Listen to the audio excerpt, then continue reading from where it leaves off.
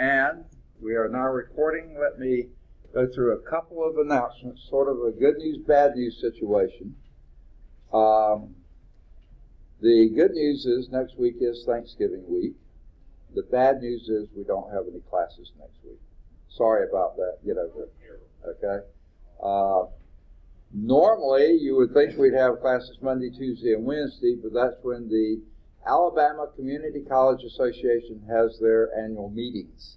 And since a fair number of people will be attending that, they give students the time off. The rest of us who are not attending will be doing professional development here on campus. Actually, not this campus, on the Birmingham campus.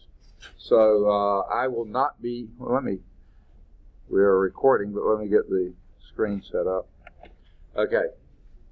So I will be on campus, as most people will be. You know, the meetings are down in Montgomery, and a lot of people are choosing not to go all that way down there, but quite a few people are. Danielle is here. Now the top part of the alphabet is taking over good attendance, and the bottom part is the middle. Okay, where are they? Okay. I'm sorry? If we finish 2.6 today, it'll be Thursday. More likely it's going to be the Tuesday we get back. Okay. Now, like I was saying, a few people will be at the meetings. A lot of us will not be there, but we will be at professional meetings on the Birmingham campus. So Monday and Tuesday of next week, I will not be in my office here. I'll be there. Now, if you have business to do with the college, all the offices will be open. Okay?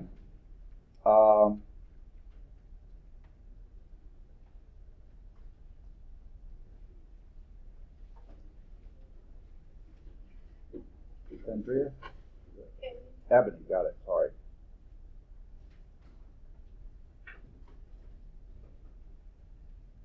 I know you're in here, I just can't find you. There you are, okay. All right. So, all the offices will be open. They won't be fully staffed, but someone will be in all the offices, so if you have any business to do with the college, Monday and Tuesday, you can get that taken care of. If you need to speak with an advisor or an instructor, that's going to be a little harder to find on Monday and Tuesday because we'll be in professional meetings just about all day those 2 days. Okay? Wednesday, however, we're back in our offices. So I'll be back on the Bessemer campus, and other folks will be in their offices.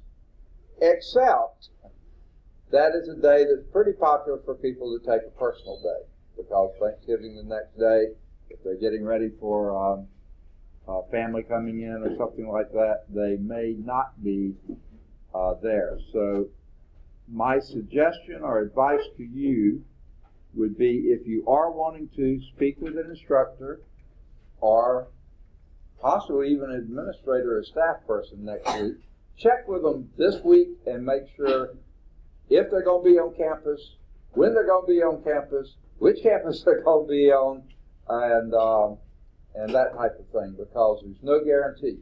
I will be here at least Wednesday morning. Now, the reason I say that, quite often, they don't always do it, it's certainly not guaranteed, but usually the day before a big holiday like this, for the few people who are here, they'll say, y'all can take off at blah, blah time. I've heard that it could be as early as 12. I've heard that last year it seemed like it was around 2. There's no guarantee they're going to do it, but if there is a chance, and the fact that people may be taking personal leave for even a couple hours or something like that, that could be the case too. So if you're planning to see someone next week, don't wait until Wednesday afternoon. Okay, there's a real good chance, even if they were here most of the week, next week, Monday, Tuesday, or Wednesday, they probably will get pretty sparse here Wednesday afternoon. So if you got business to do at the college, take care of it Monday, Tuesday, or Wednesday morning-ish. Okay? Early afternoon, we'll probably still have quite a few people around, but it gets a lot sparser as we go later in the day. Okay, there's that. Also, now my office hours on Friday this week. I've got to get my, take care of the situation with my car, and I was going to do it after 11:45 on Friday.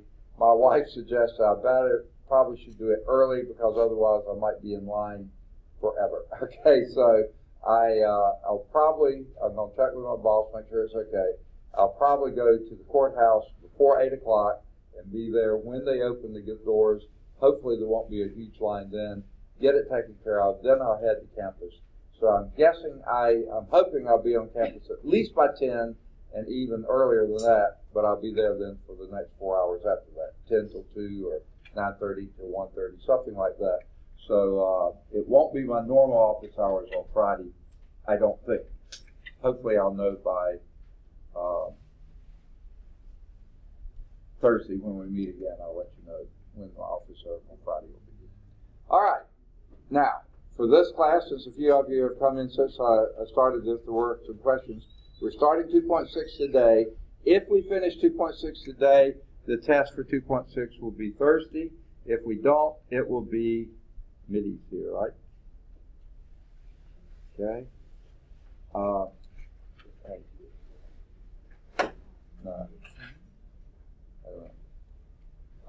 We will be. It'll be Tuesday when we get back. Okay. All right. Any questions before we get started today?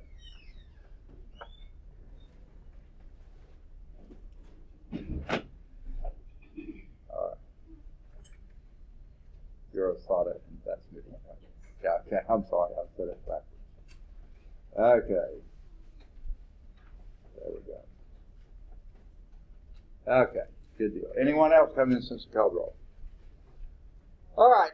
We're still, in fact, we're finishing Chapter 2, Polynomial and Rational Functions. Up till now, we've been dealing almost strictly with polynomial functions. This section, 2.6, is where we deal with rational functions. What do we mean by rational functions? That means they think well. And what do you think rational functions mean? What's the first 5 letters? Ratio. What's the ratio?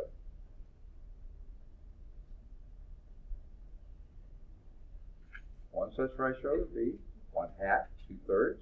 Anything that's division. Comparison of two numbers in a division sense. That's what we mean by a ratio. So, if that's for numbers, functions would be the ratio of any two polynomial functions. Not just any old functions, but polynomial functions that would form what we call a rational function. Okay, so our objectives here will be find the domains of rational functions. With polynomial functions, what was our domain? All real numbers, unless you had some sort of restricted domain for the purpose of the problem, or something like that, like you were only looking at 5 years or something like that, so then you would only limit it to those 5 years. Or if you're dealing with a physical constant that was never negative or couldn't be 0, yeah, you would restrict those. But generally with polynomial functions, unless there's some sort of restriction like that, the domains are all real numbers. Rational functions, why would we worry now with rational functions? They're ratios of polynomials. So what would be the issue here?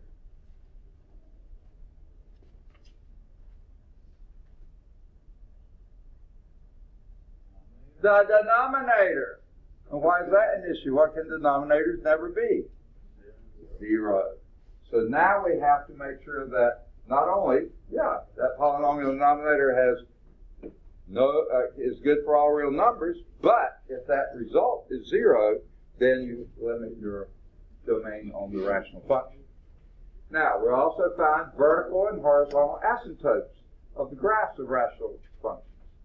Basically, what we're just talking about, where your denominator would be 0, that's going to be a vertical asymptote. So those two tie together really closely. Horizontal asymptotes are a little different there. We'll get into that, but it ties to something we've already done. So we'll get there. We'll sketch graphs. Since we're going to do the vertical asymptote, the horizontal asymptote, we already know how to find the zeros. We'll know how to find the intercepts. We'll do all that kind of stuff. so we'll sketch the graphs of rational functions. Then we'll sketch the graphs of rational functions that have slant asymptotes. No, we won't. Okay? We're going to skip that part. Okay? And we'll use rational functions to model and solve some real-life problems. Yes, we'll do that part. So, that was part of the introduction. This whole slide on introduction. A rational function is a quotient or a ratio of polynomial functions. It can be written in the form f of x, this is the rational function, f of x is equal to n of x over d of x. Why would they choose n and d? Numerator and denominator, exactly. Polynomial functions, not always, but quite often are given capital letters. So this is a polynomial function in the numerator, polynomial function in the denominator. N of x, d of x are polynomials. D of x is not the zero polynomial. Technically, we usually say that's not a polynomial anyway, but it's just not the zero polynomial. It's not just zero, the number zero. Can't have that. Okay? Later, we'll worry about having values of zero, but it just can't be the zero polynomial. In general, the domain of a rational function, x, includes all real numbers except for those x values that make that denominator zero. So there's where we focus on domain. Who cares about the numerator? Anything can be in the numerator. It's just the places in the denominator that values of x that would make, or whatever your variable is, make that denominator zero. You have to exclude those from the domain of the whole rational function. Much of the discussion of rational functions will focus on their graphical behavior near those x values excluded from the domain. And generally, here's what's going to happen. Generally, if you've got something excluded from the domain, as x approaches that from the left, usually it's going to go to positive infinity or negative infinity. As x approaches it from the right, usually it's going to positive infinity or negative infinity. That's going to be the usual behavior there. There will be a few fairly rare examples where a value may be excluded from the domain, but it doesn't give you a vertical asymptote. And that will be when there's a hole in the graph. Okay, now that's a little bizarre, but it can happen. Okay, sort of special case. All right, here's example 1. Find the domain of f of x equal 1 over x. What do you reckon that domain would be?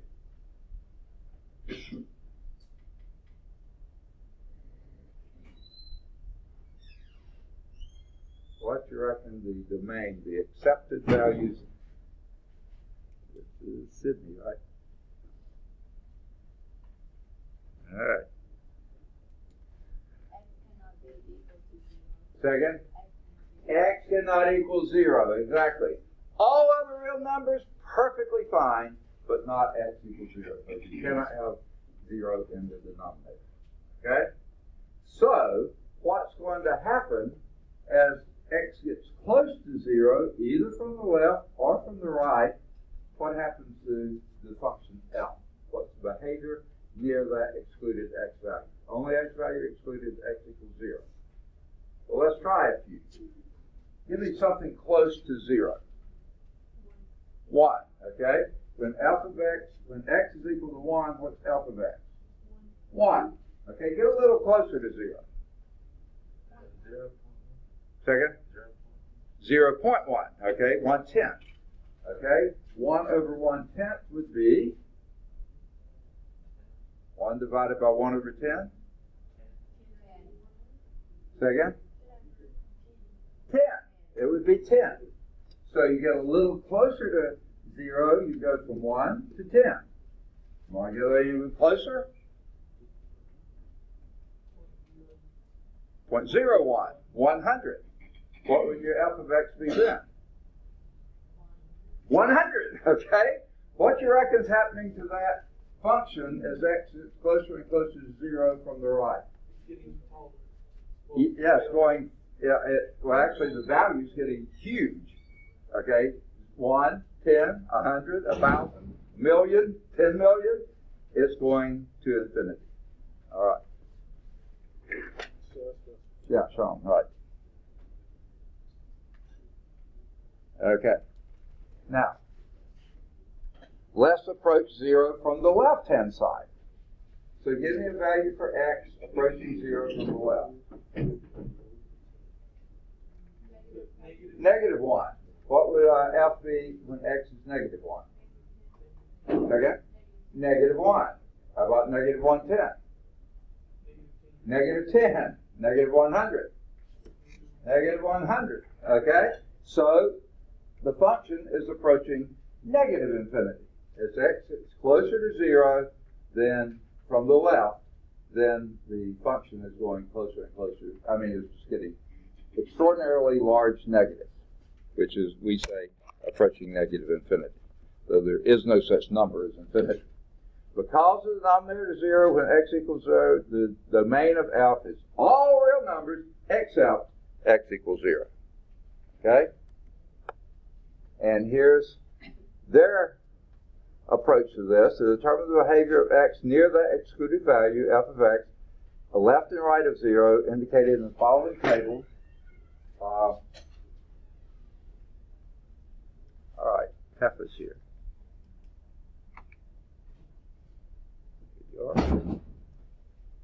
Okay. So, they're starting on the negative side. If x is negative 1, f of x is negative 1. You already did that. F of x is negative 1/2. X equals negative 1/2. F of x is negative 2. Negative 1/10, negative 10. You did that one. Negative 100.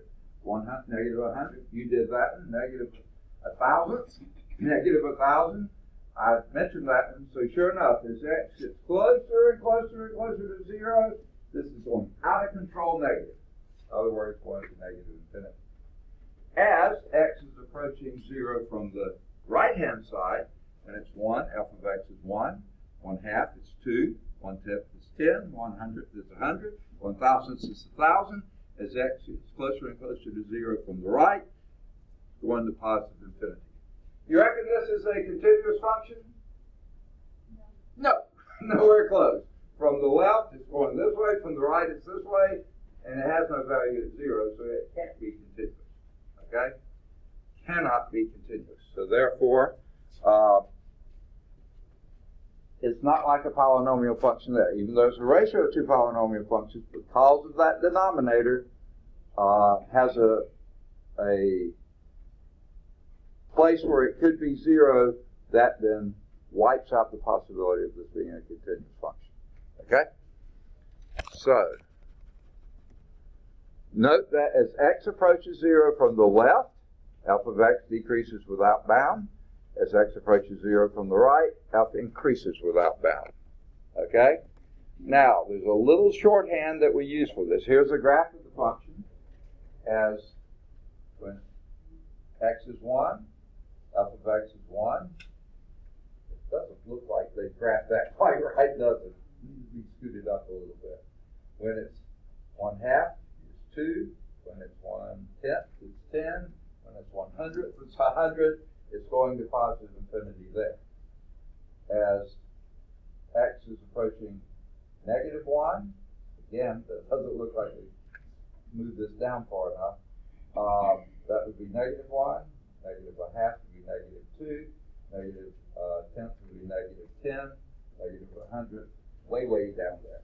So that's where it's going here. Let's go to the large values.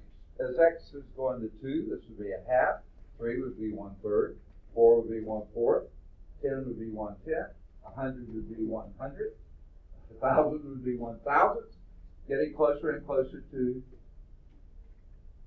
0. As x gets large, it's going closer and closer to 0.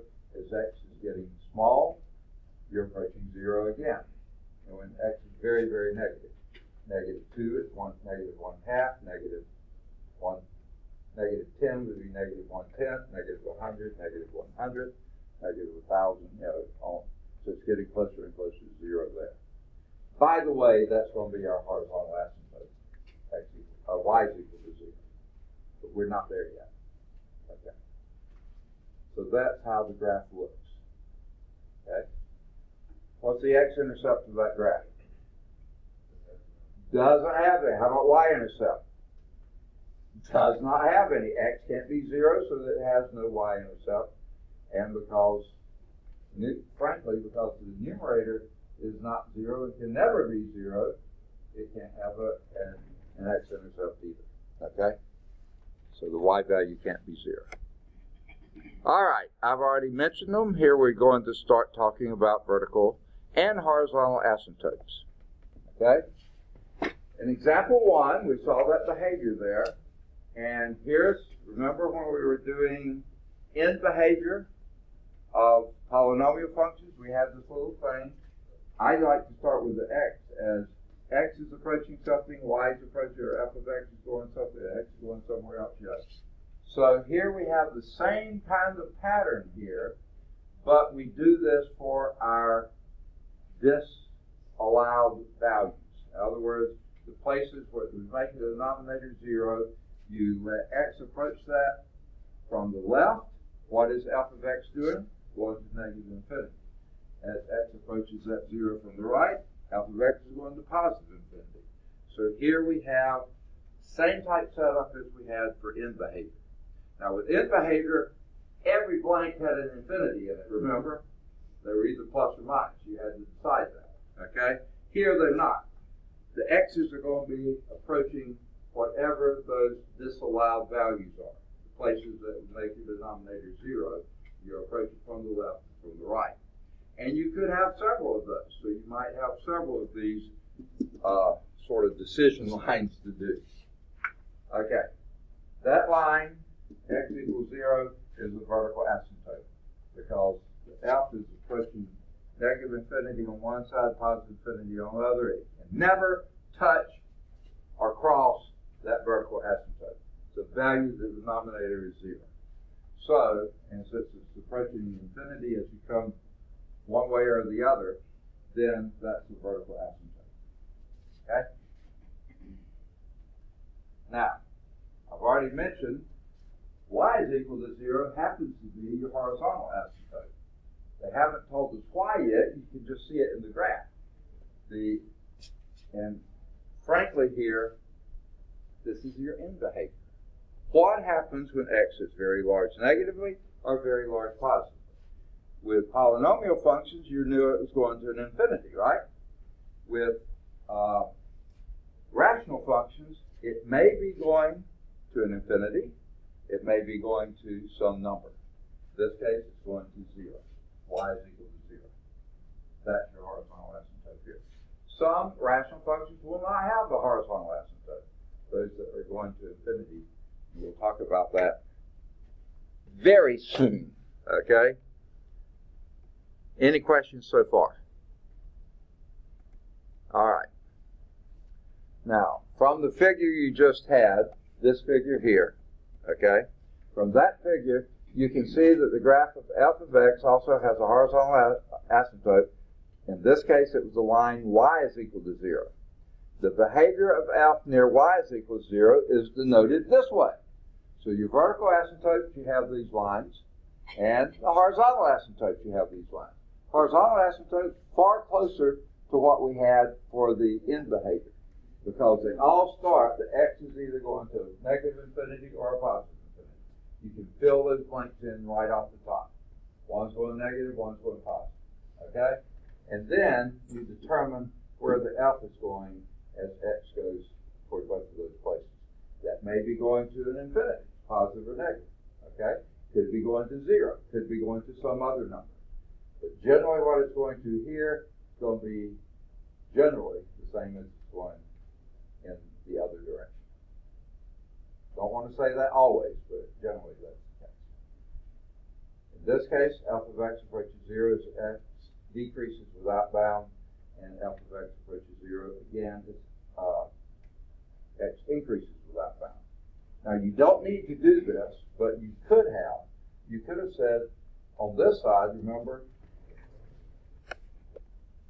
down there, up there, you notice it's approaching 0 from opposite directions. So you could say, the book doesn't require, I don't require it, you could say f of x is approaching 0 from the left, so you put a little minus sign up here as x is going to negative infinity, f of x is approaching 0 from the upper side as x going to positive infinity. So you could put those in, but you don't need to. It's going to 0. Now, I sort of slid it in. I don't know if you picked up on it. A function can never touch nor cross a vertical asymptote. It can cross or touch a horizontal asymptote. Because your horizontal asymptote is the end behavior. What's going on in here, it can cross that as much as it wants. Can never cross a vertical asymptote, but it can cross a horizontal asymptote. And quite often does. We'll see examples of that. And there's sometimes it doesn't, but that's fine too. So here's your rules for vertical and horizontal asymptote. Definitions. The line x equal a, that's a vertical line, is a vertical asymptote of the graph when f of x approaches infinity or negative infinity. Either one of these as x approaches a. If either of those happen, that's a vertical asymptote. That's either from the right or from the left. Approaching a from the left or from the right. If it's going to an infinity, that's a vertical asymptote. Like I said, we will have a few examples where that's not going to be the case. It may not be defined at a, but it won't go to infinity. Okay? Now, the line y is equal to b, that's a horizontal line. Y is equal to b is a horizontal asymptote of the graph when f of x approaches b as x approaches infinity either from the right or from the left. You usually only have one horizontal asymptote if you have one. You may not have one, but if you do have one, you only have one. Okay? You can have several vertical asymptotes. How many zeros you have in your denominator? Okay? You'll have to figure that out. Okay? If this is where x is going positive or negative infinity, f of x equals b is going to be the same both ways. You don't always have horizontal asymptotes.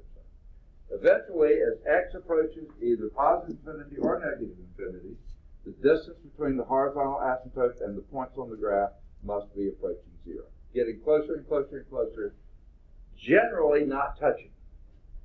However, now we won't do any like this. You could have a function that does this.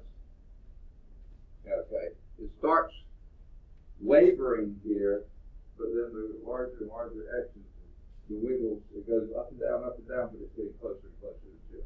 And it's still a horizontal asymptote. We won't see any like that, but it could. So a function can touch or cross a horizontal asymptote, but it's where it approaches as x gets larger and larger, positive or negative. I want to say and negative. Okay. So here are some examples of asymptotes. Okay.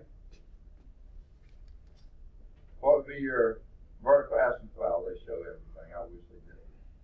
All right. Since they're showing everything, then I'm going to go on and tell you how they got it. What is it that determines the vertical asymptote? Said it a few times. Okay. It's where your second. Like it's -1 because x was -1 than the denominator. Yes, it's any time the denominator is equal to 0, that's where you have the potential vertical asymptote. That's exactly right. So you say that denominator cannot equal 0, x plus 1 cannot equal 0. This is how I like to do it. The book doesn't do it this way, but this to me makes sense. Okay? You know denominators cannot be 0, right? So you take this thing right here and say x plus 1 cannot equal 0. You know a denominator can't be 0, right? Solve that inequality. Subtract 1 from both sides, and what does that give you? X cannot equal -1. And there's your vertical asymptote. X cannot equal -1. Draw that dotted line there. Make it a red line. No, you don't need to. Say, don't touch it. Don't go close to you. You can get close, but you can't touch it. Okay? There's your vertical asymptote. Now, that's how you find the vertical asymptote. Now, I'm jumping a little bit ahead. I'll hold off for a moment about the horizontal. Let's do it. Okay. Horizontal asymptote. Here's your hint. Okay. Where did we look for end behavior in polynomial functions? Where did we look? The what? Yeah, we look left and right. Okay, yeah, I got it. Okay. But where in the polynomial function did we look? What was the thing that determined what happens in the end? Okay, you're the irrational zeros test. But the second thing you said, the leading term test, remember? That's where you look. That determined your end behavior. Up and down, wherever, you know? It was that leading term determined that. Well, in a rational function, you look at the ratio of the leading terms. 2x over x, what's that ratio? 2. And guess what your horizontal asymptote is? Y is equal to 2. There it is. That's where it's going in the long run when x goes very negative or when x goes very positive. Okay? Now, we need a few more points, don't we, to do our graph. Okay? What's a really easy one to do? What 0? X equals 0. That'll be your y-intercept, exactly. X equals 0 would be the y-intercept. X equals 0, what do you get? 1. So your y-intercept, right there, 0, 1. There it is.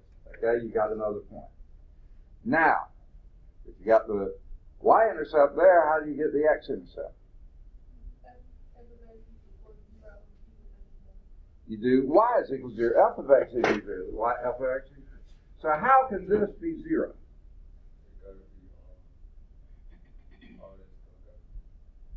If the numerator is 0.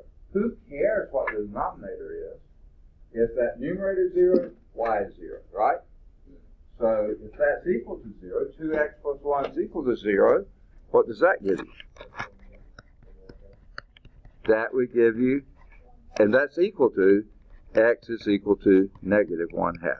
Okay, subtract 1 from both sides, divide by 2. And look here, there's your x-intercept right there. Negative 1/2, 0. Y is 0. So, you have these two. Now, once you have these 2 points, it's real easy. This has to be approaching your vertical asymptote from this side, horizontal asymptote from that side. So you know exactly how to plot that without doing any other points. Okay. Question is, you don't know how to do the upper part, well, the part on the other side. So what would I do? Second? If you knew that was going to happen, you see it will, but if you're drawing this and you didn't see what it was, I do a test point. Pick a value. You got values right of your vertical asymptote. Pick values to the left of it, like negative 2. Plug it in, plug it in. What would that give you? Plus. Okay, negative 3 over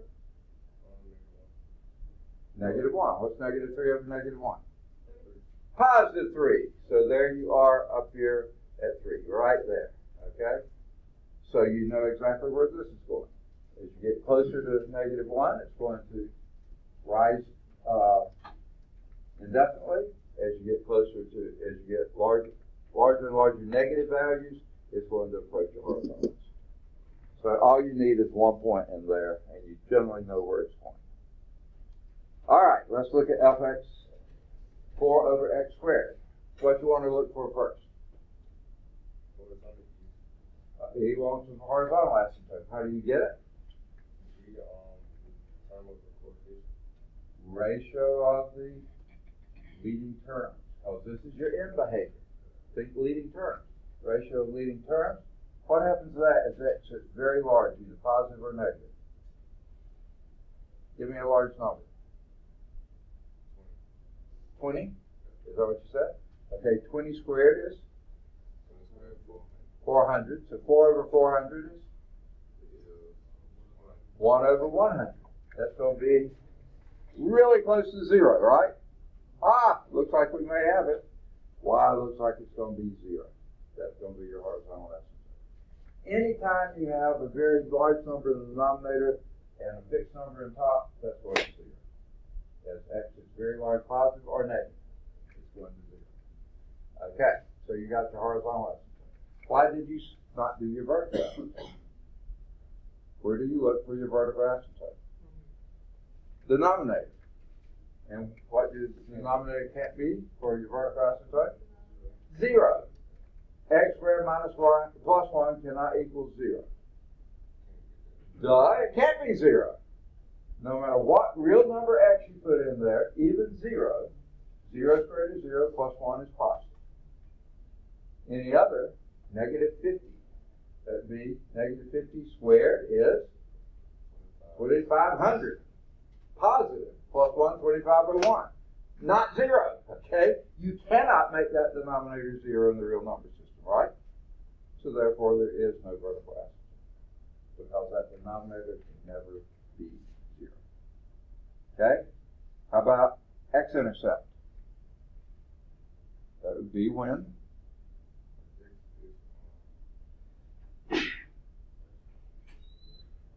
What's your x-intercept?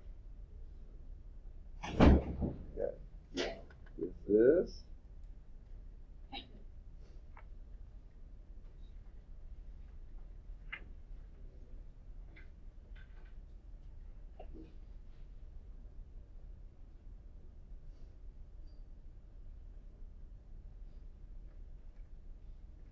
Courtney, right? Yeah. All right, good deal. All right, good deal. Good more. Okay? How do we find x-intercept? Y is equal to 0. What's your y? Say again? What's your y? But in function talk, function speak, what is y always? F of x. So you set this equal to 0. If this is equal to 0, what better be 0 over here? The numerator. Doesn't matter what the denominator is. For this to be 0, the numerator to be 0. Is 4 ever 0? Never. So therefore, there is no horizontal asymptote. There is, horizontal intercept, x-intercept. Can't have it because 4 is not equal to 0. How about vertical asymptote? How do we get that? I'm sorry. Yeah, but y-intercept. I keep saying the wrong word. Y-intercept. How do we get y-intercept? Set x equals 0. X equals 0 here, what you get? 4 over 1 is 4. There it is, right there. Okay? Now, you've got your horizontal asymptote, no vertical asymptote, no x-intercept. You got your y-intercept. You could pick another couple of, you don't really need the test points, because you know the greater this goes, the closer it's getting to 0, because we know your horizontal asymptote. This way, it's got to be going to 0 too. You just don't know the shape of it, okay? It's got to be something like this. Pick a point here, put a -1 in, a +1 in. You'll get both of those cases. That'd be 1 plus 1 is 2, 4 plus 2 is 2. So +2 minus 2. Yeah, that gives me a good enough idea of going from there. Okay, here's another one. F of x is equal to 2 over x minus 1 squared. What you want to investigate first? Second? Factor the denominator, what does that give you? Yes. So why do you want to factor that? It's the same, but yeah. Well, what do you want looking for here? Okay. So what happens to the root? If your denominator, a root is where that polynomial is equal to 0. What happens if your denominator is 0? Can't be 0. So what's your graph going to be there? Vertical asymptote, exactly. So when x equal 1, that's your vertical asymptote. X equal 1 or x equal 1. Double root there. So yeah, there is your dotted line. It can never touch it. It can never cross it. Okay? Vertical asymptote. Okay? Now, let's do our other things. 4 things we're investigating. 2 asymptotes, 2 intercepts. Okay? You got your vertical asymptote. What's your next one? Horizontal. How do you get the horizontal asymptote? So again? Leading terms over each other. Yeah, leading terms over each other. Leading term here is 2, and here if you square that, that would be x squared. And 2 over x squared is x is very. Remember, your horizontal asymptote is your in behavior. So you look at leading terms, and you let x go very large negative or very large positive. And 2 over x squared is going to 0. Absolutely. So horizontal asymptote, y is equal to 0. Remember this. Vertical asymptote, x equals something. Horizontal asymptote, y is equal to something. Okay? Next. Got 2 asymptotes. Now we're looking for 2.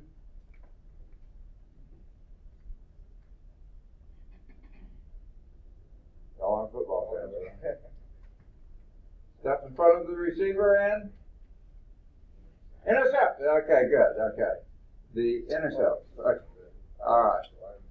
Y-intercept. What's going to be about 3 of the y-intercept?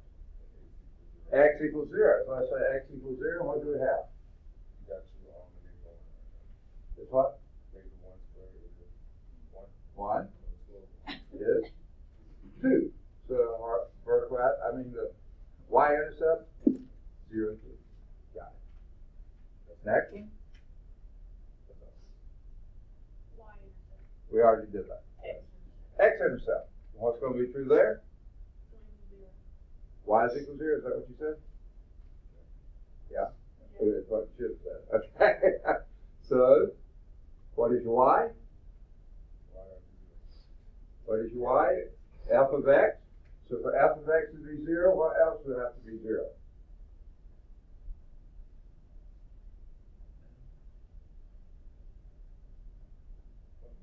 The numerator. That's the only way for this to be 0. The numerator would have to be 0, right? Is 2 ever 0? No. So it has no x-intercept. And we saw that. That's your horizontal asymptote. It approaches it, and this tells you it never crosses it, never touches it. Otherwise, you'd have a x-intercept. It doesn't have one, so it's approaching it, but not getting it. So you see how that works? You have enough information just looking at that function form to do intercepts, x and y, asymptote, vertical, and horizontal. Just you have to. Okay. Okay. Yeah. The horizontal asymptote is where the function's going in behavior. What was our in behavior? Look at leading terms. Leading terms. Remember I said that? So you do your 2 over, if you expanded this out, x squared minus 2x plus 1, the leading terms would be 2 over x squared. Let x be very large, positive or negative, that thing's going to 0. So that's your vertical asymptote, your horizontal asymptote. Okay? So on 2x plus 1 over x plus 1, what if that 1 at the top was a minus 1? Would that change that? Okay, if that was a minus 1, no, it wouldn't change your horizontal asymptote at all. Okay, because it's a ratio of leading terms. Good question. Excellent question. What that would change would be your, if this up here, that was a minus, okay, then your 0 would be positive 1/2 over here, okay? And that would be where it crosses the x-axis. Good question. All right, any others? All right, that was way more than they wanted to do on this slide, but I thought since they gave you all the answers, let's see how they got those answers, okay?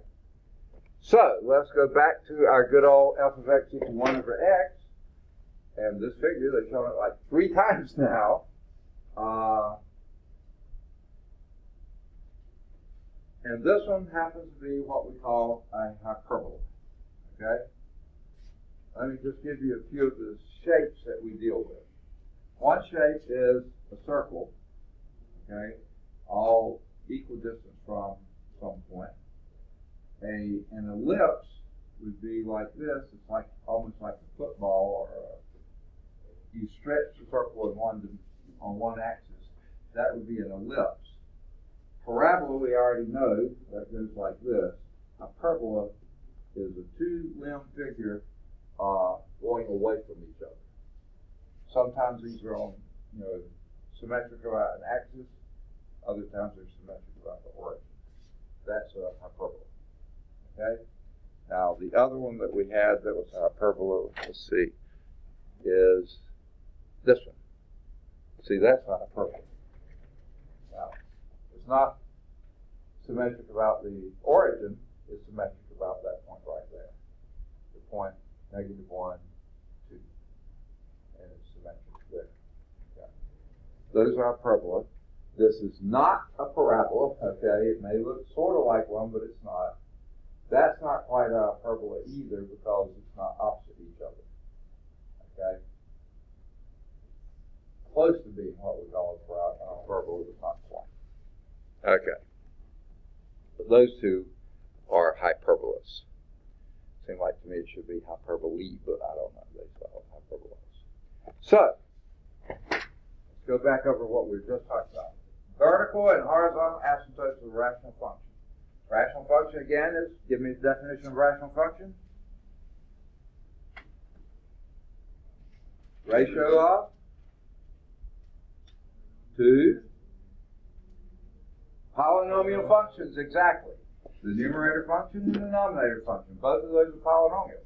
Remember how polynomials look? Have some leading coefficient here, context to the n. So this sub n just says, this is the coefficient going with that power of n. And a sub n minus 1 goes with x sub n minus 1. This is the actual working part of the problem, the exponents. The subscripts here just identify this is the coefficient that goes with that exponent. Okay? Then you count down until you finally get the a sub 2 x squared plus a sub 1 x, say 0 with no there. And the denominator is some other.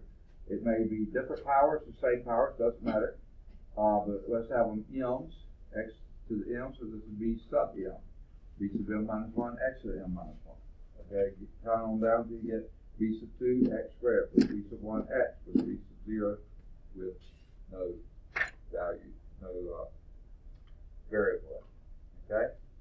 Now, here's the key, folks. This numerator, that denominator, must have no common factors. In other words, if you factor that numerator and factor the denominator, if you wind up with common factors, get rid of them. Okay? Okay. Except you can't just get rid of them. Give me a possible common factor. Just make up something that could be a factor common to both of them. Okay. As a polynomial. Yeah. Just about x minus 2. Right? If you factor this, you have x minus 2 up here and x minus 2 down here, then those are common factors. Okay. Now, the book isn't going into this, I'll just tell you. Because x minus 2 is in that denominator, x can equal 2. Okay? But you can factor those out so you don't have a vertical asymptote there. That's where you have a hole in the graph at x equals 2. When you go to draw your graph at x equals 2, wherever the graph is, put a hole in it right there, above 2. Okay? It's down here below 2. Wherever, you can't have that value at x equals 2. So that's why it says the 0 in the denominator will not always produce a vertical asymptote. Most of the time it will, but if it's a common factor between the numerator and that, it produces a hole in the graph. We're not going to do any of those, I don't think. So, if they don't have any common factors, then the graph of F has vertical asymptotes every 0 here. If that was a, give me a value for M. 2, okay? That means you could have up to 2 zeros in that denominator, right? If M was 7, you could have 7 zeros. You may not have 7, but you could have up to 7, remember? As maximum of 0. So every one of those zeros you have in the denominator, vertical asymptote right there. Okay. So the graph of F has vertical asymptotes at every 0 in that denominator. Who cares about the numerator? Okay. The graph of F has 1 or no horizontal asymptotes determined by comparing the degrees of n and d. Well, they focus on degrees, I focus on leading term, ratio of the leading term. That's all you look at. Now, Give me a value for n. Second? 2. Okay, how about for m? Second? Any value will do. 3? Okay. So then if you had, who cares what A and B are? Not anything right now. But if n is equal to 2 and m is equal to 3, what's the ratio of those? Well, x squared over x cubed, right? So what's the ratio of that? X cubed over x squared over x cubed. 1 over x. Because you have a greater number down here, 1 over x. As that sits very large, positive or negative, that's going to 0. So then you'll have a horizontal asymptote with x equals 0. I mean, y is equal to 0. Horizontal asymptote for y. Okay, give me another value for n and m. 7 and 3. Second? 7 and 3. Okay, 7 in the numerator, 3 in the denominator. What's the ratio of that? X to the 4th. You think as x goes to positive, negative, infinity, what's that going to go? Way big. So then you look at ratios, you look at your signs there. Just like you did for polynomial functions. Not going to have a horizontal asymptote if the n is greater than the m. Not going to happen. It's going to act like a polynomial function of degree n minus m. Okay? So, give me the other case. What if n is equal to m? 2. Then it's the ratio of the coefficients. A was 7, and B was 4. Then that would be 7 over 4. Your horizontal asymptote would be at y is equal to 7 fourths. Okay? So that gives you that.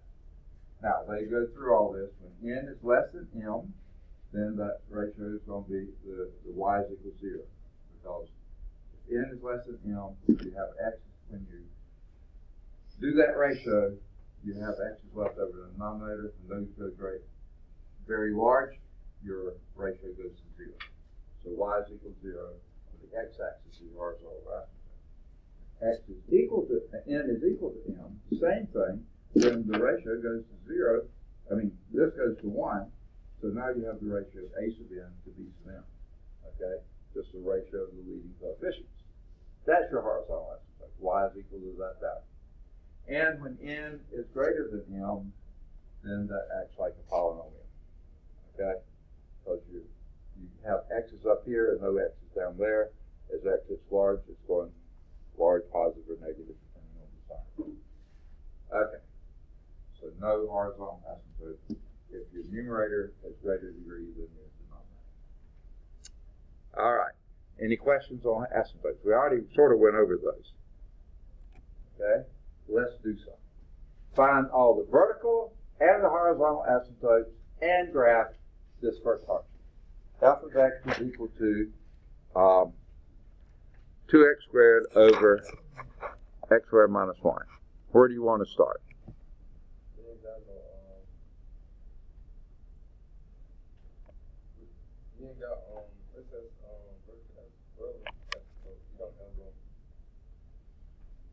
Don't have a what? I can't hear. Huh? Okay. Why do we not have a horizontal asymptote? Where do we look for a horizontal asymptote? Horizontal asymptote is, think, end behavior. Where did you look for end behavior? Leading terms. Since you have two leading terms, you look at ratio of the leading terms. What's the ratio of 2x squared over x squared? 2. So your horizontal asymptote is what? 2. Okay, what's equal to 2? Y is equal to 2. Remember, horizontal asymptote is always y, vertical is always x equal. Okay, so y equal 2. So you got a good start right there. Horizontal asymptote, let me draw the graph here. Ooh, ugly graphs. Okay, y is equal to 2. 1, 2. There's your horizontal asymptote. Now, sometimes I do those in red. I won't do it in red now. Okay, we got to start. What next?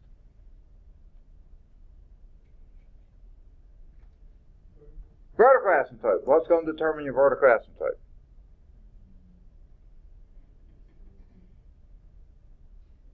I saw the mouth move, but I couldn't hear anything. Okay? Speak up. Okay? The denominator where it cannot be 0. That's going to be your vertical asymptote. So we're focusing on the denominator now. So guess what we want to do to that denominator? Fun. You told me before. Factor it. How does that factor? Say again? Minus 1 times x plus 1. Okay, what does that tell you? X cannot equal negative 1 and x cannot equal positive 1. There's negative 1, there's positive 1. Since this is indeed a vertical asymptote, I'm going to make that red. Vertical asymptote, x can't equal negative 1 and x can't equal positive 1. There we go. Okay? Could have done horizontal asymptote that too, but you could touch that. You can't touch either one of these. Okay, what you want to try next? They just said do the asymptotes. I say let's do the other easy stuff. Okay, intercept. Which intercept do you want to do first? Okay, what's going to be true about the y-intercept? X equals 0. So can you plug in 0 for x? What would that give you? 0, 0. You got it. So there is both your x and your y-intercept is, or at least one. Let's see. I want to get back to here. 0, 0. Okay? That's the only y-intercept you have. Do you have any other x-intercepts? X-intercept would be where? Second? It's where y is equal to 0. Set y is equal to 0. That would be the numerator equals 0. Only place that 0 is x equals 0. All right. So that is our only intercept. Okay. So we have no clue. We know it's going through here, but we have nothing else to tell us where it's going anywhere else. Okay? So we're going to have to do some test points. Pick me some test points. You tell me, what would be some good test points? We already know what's happening in 1. It's vertical asymptote. 1/2. So we'll do a test point at positive 1/2. How about one at negative 1/2? Another one.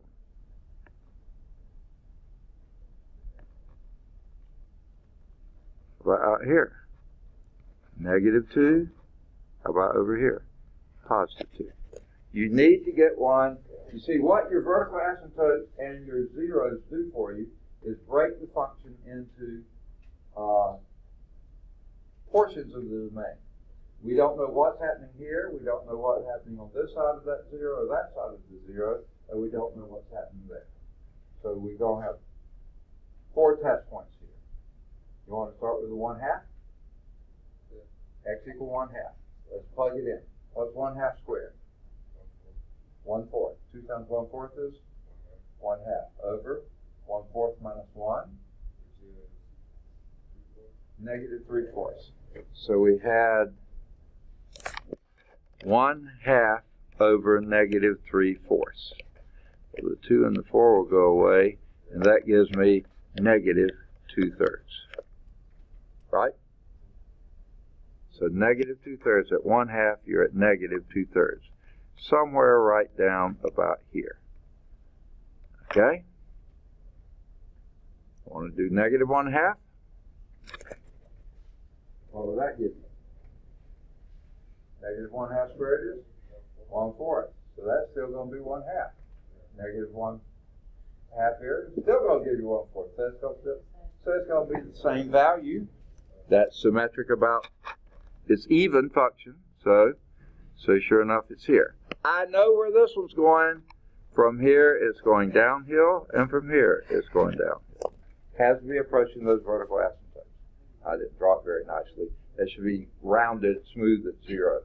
There you got it. Kind of looks like a parabola, but it's not. Okay? What's another test point? Second 2, x equal 2. What happens if you plug in x equal 2? So that'll be 8 up here. 8 over 3. 8 over 3 is 2 2/3, right? Okay, 2 2/3. Here's 2, there's 3, so it's going to be something short of that, right about there. Okay? And guess what? If you put a -2 in, it's symmetric about the y-axis, so it's going to be the same thing over here. So I know where this one's going. It's going to approach the vertical asymptote this way and the horizontal asymptote this way. Vertical asymptote this way, horizontal asymptote that way. There we have it. I didn't have to plot anymore. We don't cross that. We've got the idea, right? So over here it's in the upper quadrant. Down there it's between the 2 lines going south. Over here it's in the upper quadrant again. Not quite a quadrant, but whatever. You got it all covered. All your domain is covered except +1 and -1. It's the only places you can. See how it looks? Not that hard to do. All you really have to do is your 2 asymptotes, vertical and horizontal, your 2 intercepts, x and y, and then maybe a few test points, whatever it requires to determine that. All right, I think we're through with that. Any questions before I erase it? All right. So let's erase all that ink. Okay, let's do the B part. Where do you want to start? Y-intercept. Okay, and what's that going to be? He goes for the easy stuff, doesn't he? 1/3, positive 1/3. Y-intercept is at 1/3. So let's do, those are my 1s. So 1/3 is going to be right there. Y-intercept is 0, 1/3. Okay, we got a point. What's your point? Never mind. Okay. I didn't do very well on that one. That's kind of too far away. Okay. All right. Next. You pick the low-hanging fruit. You tell me. X-intercept. Is that what you meant? No, what did you mean? X-intercept. What's going to be true there?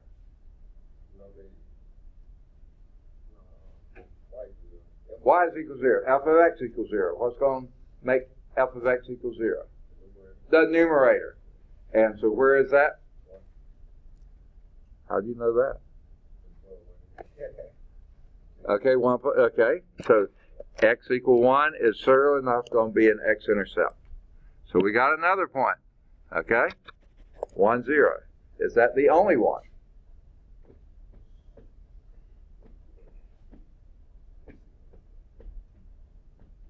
What might you want to do to that numerator?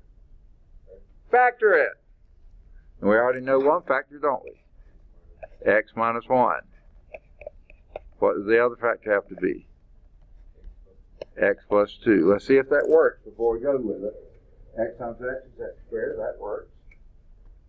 Plus 2x minus x is plus x minus 2. Yes. So what's your other x-intercept? -2. So here's your next one. So we're making good progress here. We got 3 points already. What else might we need?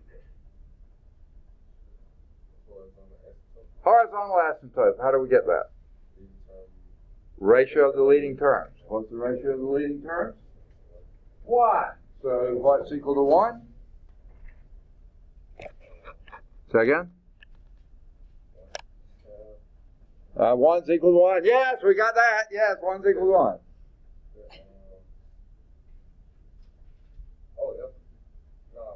Yeah, it is y. F of x is y. Y is equal to 1.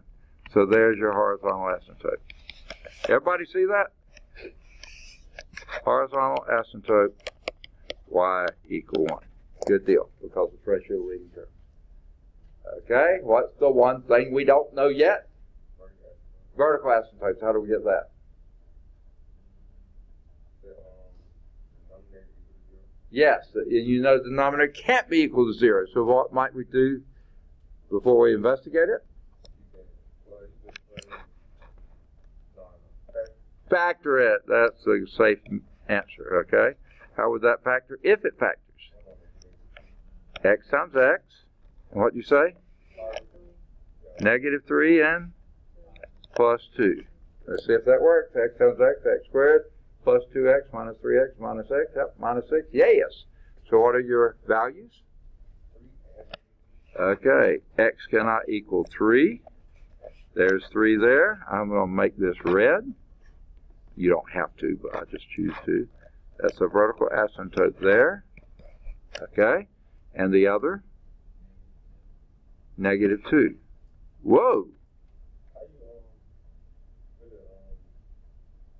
Ha! You know what? What should we have done at the very beginning? We should have factored everything inside. And then what do you notice? Common factors. Right? Those should have been gotten rid of. Right? Okay, so let me see. I want to go back to black. That's why I was trying to remember what I was doing. Okay. Yes, we factor out the common factors. Boo hiss. What we do know now is X cannot equal negative 2. We thought it was going to be a 0. It's not, because it was in the denominator. It cannot equal negative 2. Okay? So we got one vertical asymptote. We got a horizontal asymptote. Okay? So, and we have these 2 points. That one's no longer a point. These two, you know, it's got to be going down this way and up this way. So, that pretty much defines this for you. Except that right here you got a hole in the graph. Right? Because X cannot equal negative 2. It can't, because that makes your denominator 0. So there's where you have your hole in the graph. Now that's supposed to be a continuous function there. My drawing really stinks. Something like that, okay? What are we going to have to do now? And how do we do it?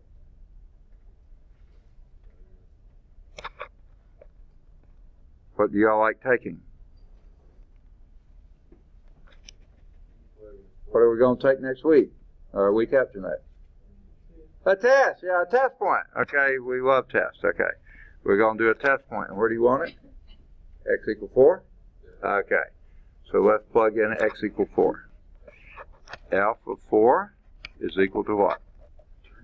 16 plus 4 minus 2 over 16 minus 4 minus 6. So this is minus 10, so that's going to be 6 in the denominator. That's going to be 20 minus 2 is 18. 18 divided by 6 is? You could have just did the x minus 1 over x minus 3, right? Say that again? You could have did x minus 1 over x minus 3, right? Oh, yeah, I'm sorry. Yeah. Why didn't I do that? So, yeah. What do we get? 3 over 1. So it's 3. Still got the same answer. The y is equal to 3 there. So we know where we are up here. We're going up the vertical asymptote there, down the horizontal asymptote there. What kind of shape is that? That's a Hyperbola. Exactly. That's a hyperbola. Pretty ugly one over here, but it's a hyperbola. See how it works? I'm sorry, yeah, we should have gone the easier ones to look at. You got the same answer, but yeah.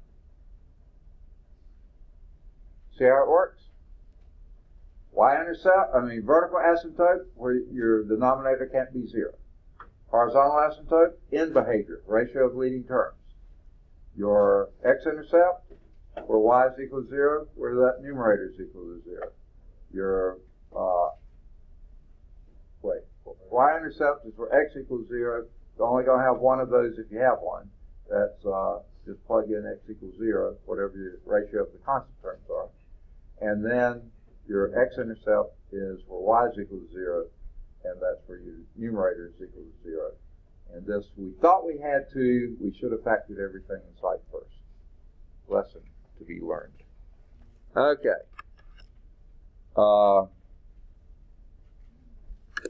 That was example 2. Oh my, we've run out of time. How could it happen? Okay. Now what they did not show, they didn't show the second graph. Shame on them. They should have shown it with the hole in the graph. Okay? But anyway, we got it. Okay. Let's see. Sorry, let me just get rid of this and say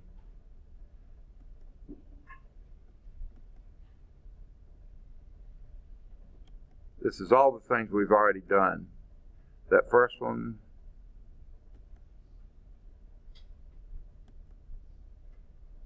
there it is. Okay? They went through how to get there. We were out of town, so we couldn't. On the B part, they should have factored first and gotten rid of the common factor and then gone from there. X can equal -2. Okay. All right. So we finished example 2. The next thing we're going to do is sketching the graph of rational function, which we just did. Homework exercises. This means, folks, we have class on Thursday, regular, and it sounds like our test is going to be the Tuesday when we get back. Gives you lots of time to study for your test, right? Okay, homework exercises here. Do either 5 or 7. 7's in calcview.com. Any of the odds 9 through 15.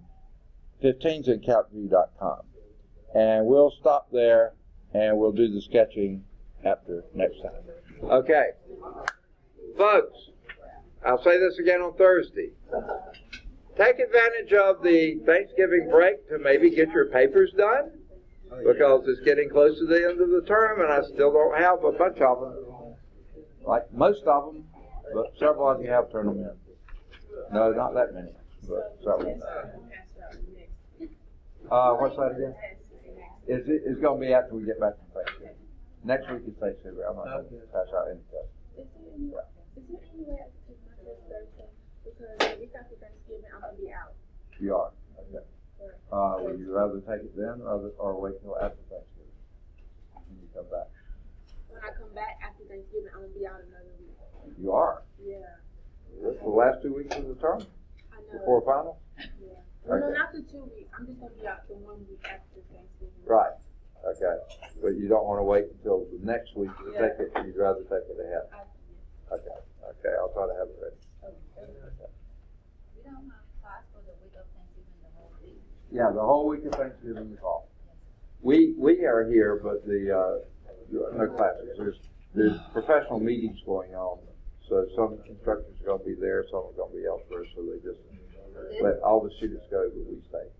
This Thursday will be live, And then after Thanksgiving. Yeah. You'll have something to be thankful for, right? Yeah. All right. Good deal. Take care. You too. Thank you. Colby didn't make it in. Oh, let me end this.